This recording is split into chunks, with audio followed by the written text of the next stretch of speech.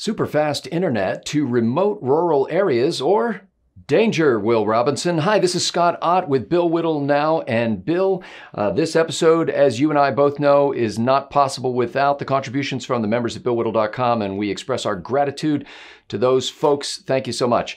The story today actually comes to us from, of all people, Elon Musk, who seems to be doing everything of value in the world today. Yeah. He's not the only one, but he certainly gets a lot of attention for it.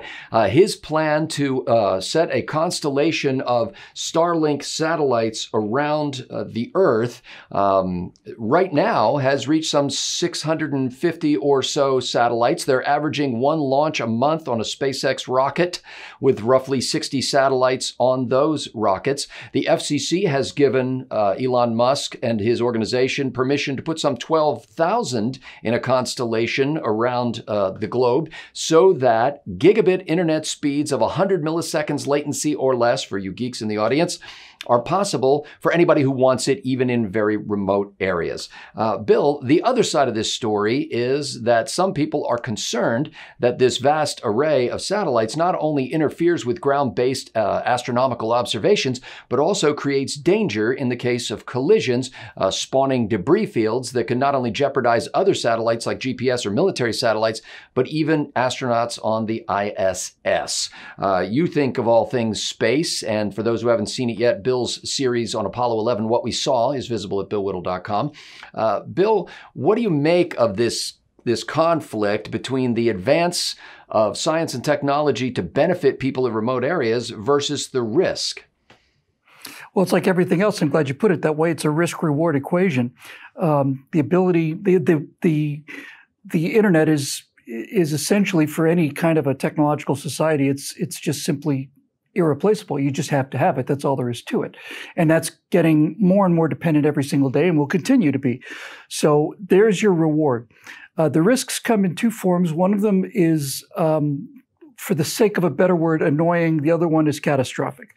The annoying one is what you mentioned about interference with astronomical observations. For example, they're about to launch a telescope in 2025, a space telescope, obviously. And among the many things it'll be able to do, it will be able to detect the presence of what we call either brown dwarfs or rogue planets. These would be basically planets that don't have a sun. They just formed, maybe the nebula that formed our solar system, formed many planets that didn't have a sun. And they're essentially just dark, rocky bodies floating through space. And there may be trillions and trillions of them. We just don't know. This satellite's going to do that by measuring the incredibly minute gravitational lensing that'll happen when one of these bodies passes in front of a star. And any kind of anything that's in the way of that, in front of it, is going to upset that. And that's just one of many examples. So that's the annoying part. So that launch, ostensibly, Bill, and not to drill down too far on this, but wouldn't that telescope be in space beyond the low Earth orbit of most satellites? Yes, it would be, but I'm using it as an example only because of the precision required by that particular instrument. To put it as boldly and as bluntly as I can, all of the easy stuff has been discovered.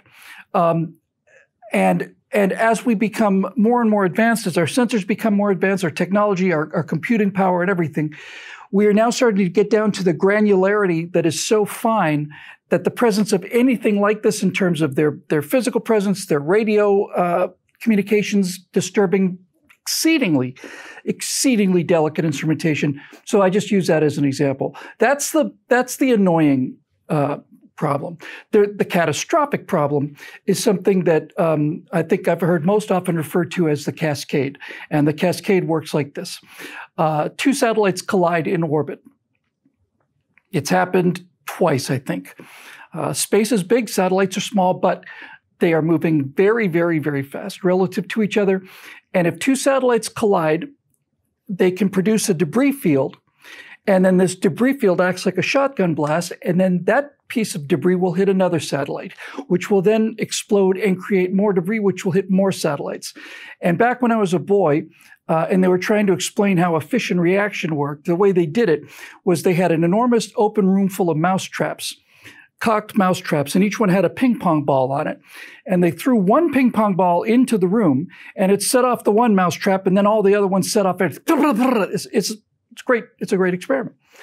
And the problem with the Cascade is, if you have one collision in space in the wrong orbit, it will put up enough debris to practically ensure another collision, which will ensure another collision, and in very short order, and I mean in the matter of hours or days at the most, space becomes uninhabitable for thousands of years. And when I say uninhabitable, I mean you can't get there from here. The entire Earth will have a ring of small or relatively small particles of metal and it will not be able, you won't be able to traverse it. You simply won't. It will essentially keep humans on Earth for the rest of the time. That's not a trivial problem.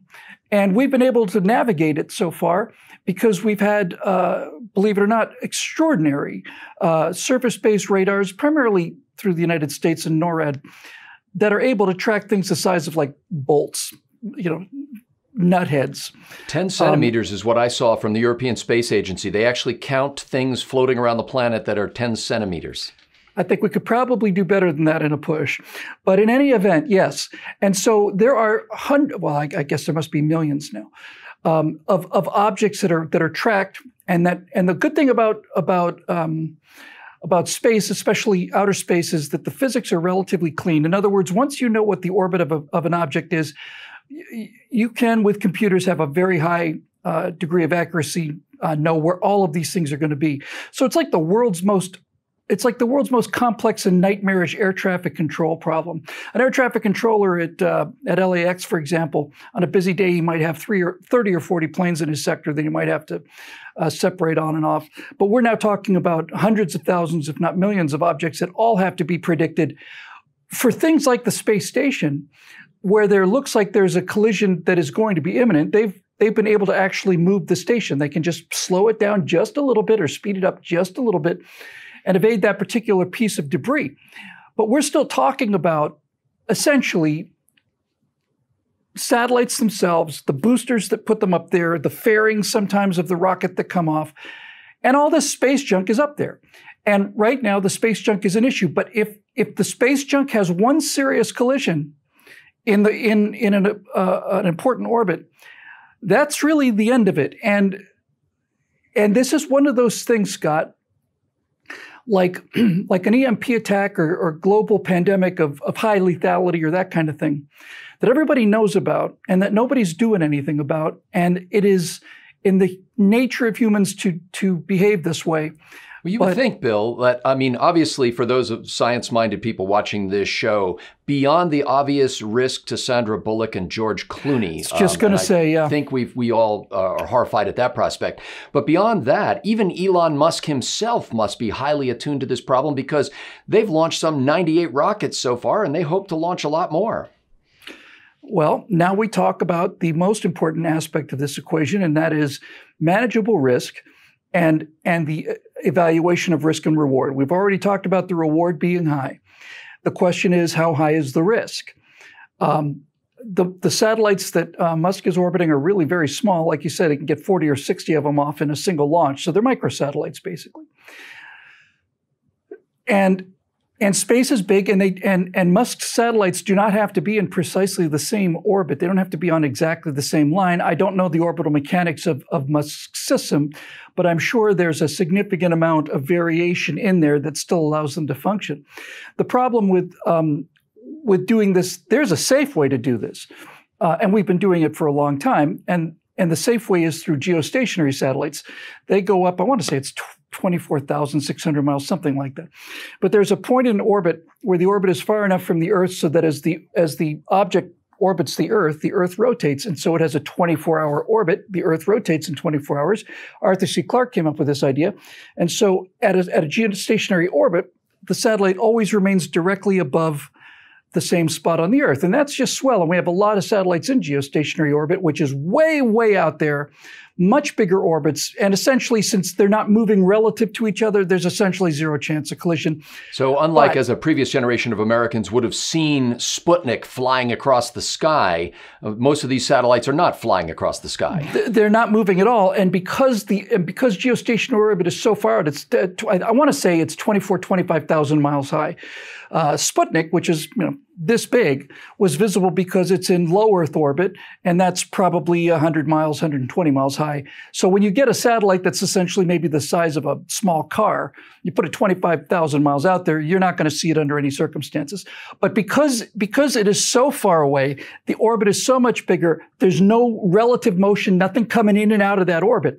Geostationary satellites are essentially perfectly safe in regard to Cascade, but the problem is that pokey, nasty, slow poke speed of light. It takes about tenth of a second, 15th of a second. So you're jacking up the latency up and on an down. internet signal.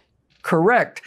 And to give you an idea of where the technology of our society is, this is something that blew my mind.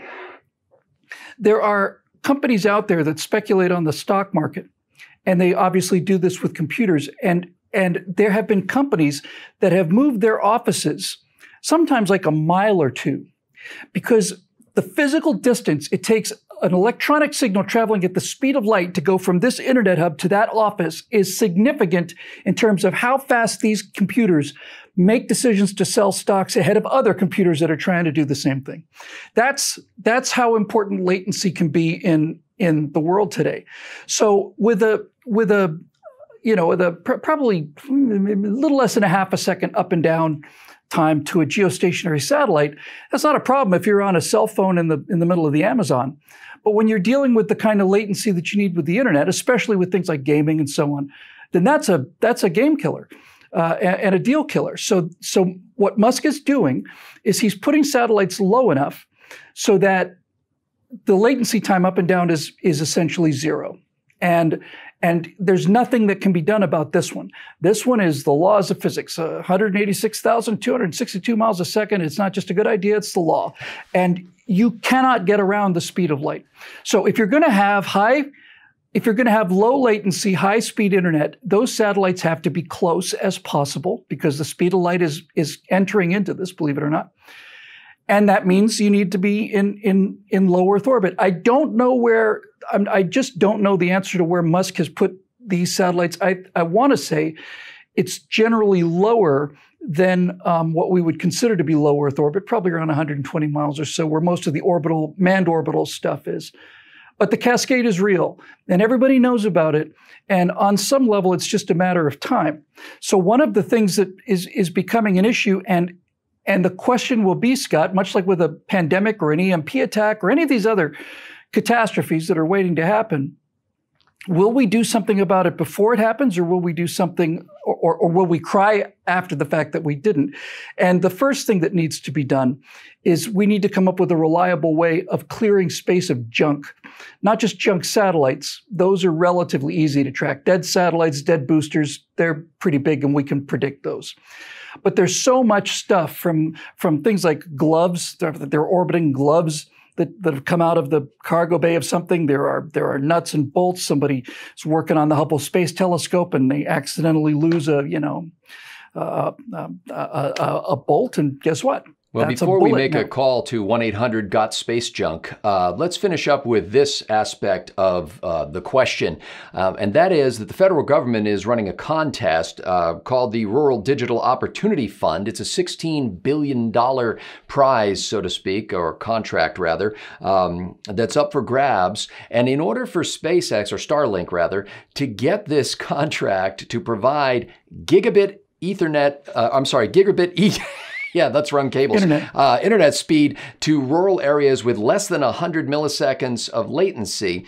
They're competing with Comcast and their terrestrial network of towers and cords and all that kind of stuff. And so they've got to beat them that. So there's one aspect. There's a $16 billion prize there. But even bigger, the projection is that if Starlink internet customers pay $80 a month and Elon Musk gets 5 million of them around the world. And he thinks that by the time they get to about 800 satellites in orbit, which they're close to now, that they'll have moderate coverage in most areas. Already beta testers are saying they're getting 11 to 60 megabits per second on the download and 5 to 18 up. Not to give our viewers a blizzard of technical knowledge, but the prize there is $4.6 billion of revenue per year for Starlink.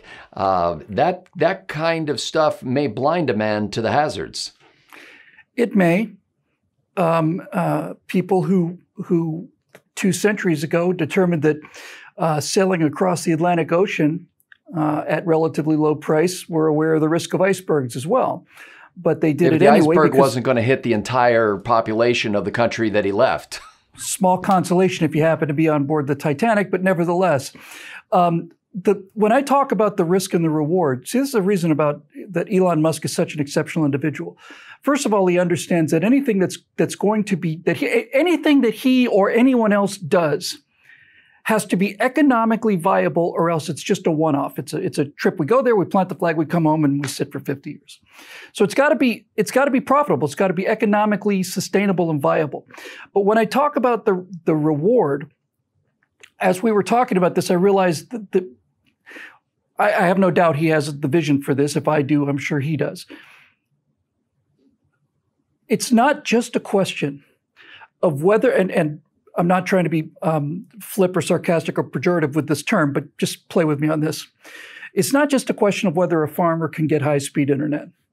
Comcast would have to run a physical line out to every single farmhouse in the country, and that is not economically feasible for them to do.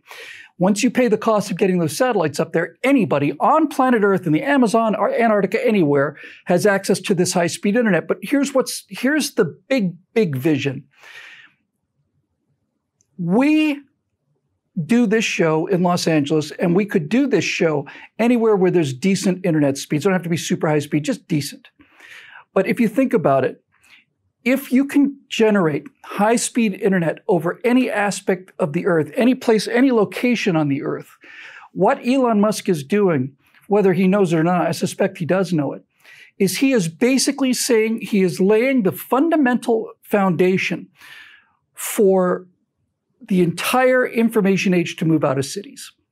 It's just that simple. And when I say cities, I mean any kind of population density.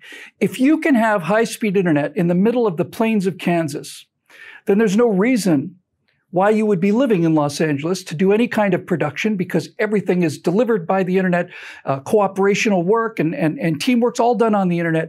If you can have the same speed in Kansas or Antarctica or Montana as you can in LA or even places like Boise or something, then you have decentralized the entire population of an information age society. And that is a vision that is inevitable, I think. And you've also disrupted a lot. Even communities like, Chattanooga, Tennessee spent a lot of money to get gigabit Ethernet to make that available to businesses in the area as a recruiting and economic development tool. And you completely disrupt that whole process. Well, you do, and you disrupt it in the same way that cable TV is essentially a historical. Cable TV is going to be looked back as a historical footnote between the era of broadcast television and then internet-based TV. Cable TV will have been something that lasted for 30 or 40 years, and then then the real stuff took over. But what that does, just think about it for a second. If you are able to run any business, any information age business, our business, media business, financial business, any business, then you are able to essentially explode the cities. Scott and I, for those of you watching, we talk to each other at least, 7, 8, 10 times a week. We do 20 shows a week together, Scott and I. And I know him better than anybody else in the world, which is just pretty much true. You're the only person I talk to pretty much every day other than my wife. And we have met in person probably 4 or 5 times together total, 3 times maybe with Steve as well. And that's because we teleconference every morning to get these shows out. When you can take the entire population of the entire country and not only move them out of New York and LA, but move them out of places like Chattanooga. The house that I rent in Los Angeles would cost me 5% of what I'm paying now if I were to look for that same house in the lowest real estate market in America. And if I could do the work I'm doing now from there, I would do it. And this is great news for conservatives, because what Musk is doing is he is allowing the decentralization of cities, and it is the centralization, the population centers of cities, which allow the Democrats to continue to be in this game. Their entire model is predicated on large numbers of people in a small place where they can control them, where they can regulate them and do the mass transit and all the rest. If you can get people back out into the country in the information age, this country looks an awful lot more like the agrarian nation it was when it started, and an awful lot less like the industrialized nation that it became when the progressive era began in the early 1900s, and you had all these horrible amendments like the 16th Amendment, 17th, and so on. So it is not just a financial opportunity. It is a way to remake society. And for those people who think, oh, this is kind of scary, it's nothing but good news for people like us to decentralize the population base of America and make people be able to have to know their neighbors again and be responsible to their neighbors and have an individual identity rather than just be, the great unwashed masses of the hive-like cities of the future. Thomas Jefferson, ping your office. The members at BillWhittle.com have made this program possible. We're grateful for their contributions, as well as the member-operated content machine known as the member blog at BillWhittle.com. You can learn more about that by becoming a member. Go to BillWhittle.com, click that big green Become a Member button. For Bill Whittle, I'm Scott Ott. Thanks for watching.